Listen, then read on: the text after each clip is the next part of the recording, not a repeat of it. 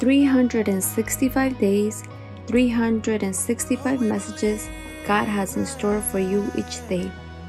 You've got mail from God by Redondo, Ramirez. Come, join us to see what God has for you today. Today is June 1st, 2022, and today's devotional title is God is Here. Before we begin, let us pray.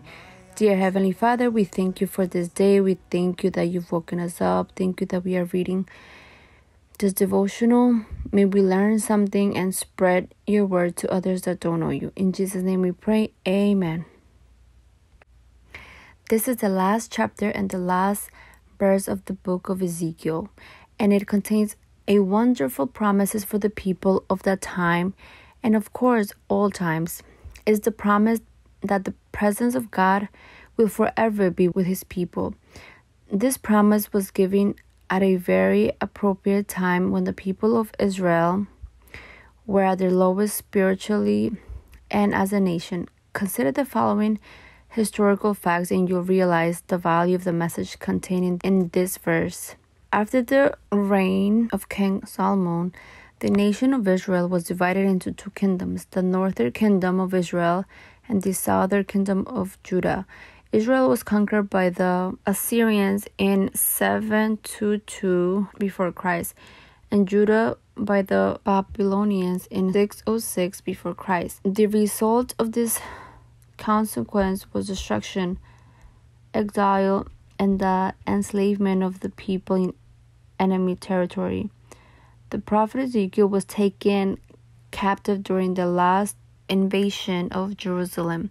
10 years before the city was completely captured and the temple destroyed, the people of Judah remained captive in Babylon for over 40 years after the final blow. Because the temple in Jerusalem had been destroyed 14 years before Ezekiel had this vision, the people thought there was no way God could be with them. Then in the same way, Ezekiel had spoken about destruction and ruins 25 years before. He was now sharing prophecy of hope and comfort. God comforts Ezekiel and the faithful among the exile by showing the prophets a vision of Jerusalem restored, a city with a glorious temple where the sacrificial system is resumed. Ezekiel sees the glory of God returning to the temple, and the climax of the vision is the Lord is here. Centuries later, the temple was restored and Jesus Christ walked in. Through Jesus, the promises was fulfilled because in him dwells all the fullness of the Godhead.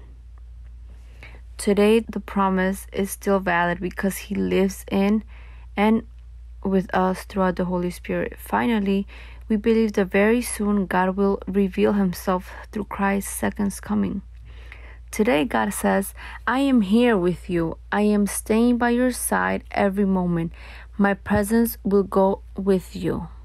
Dear Heavenly Father, we thank you because you are always with us at any time, at any day, 24/7. We thank you because you are always protecting us and your presence are always with us, O Lord. We ask you that you help us become better Christians, better persons, better sisters and brothers to the people that don't know you, O Lord. So that way you can also be with them and they can feel your presence. In your name we pray. Amen.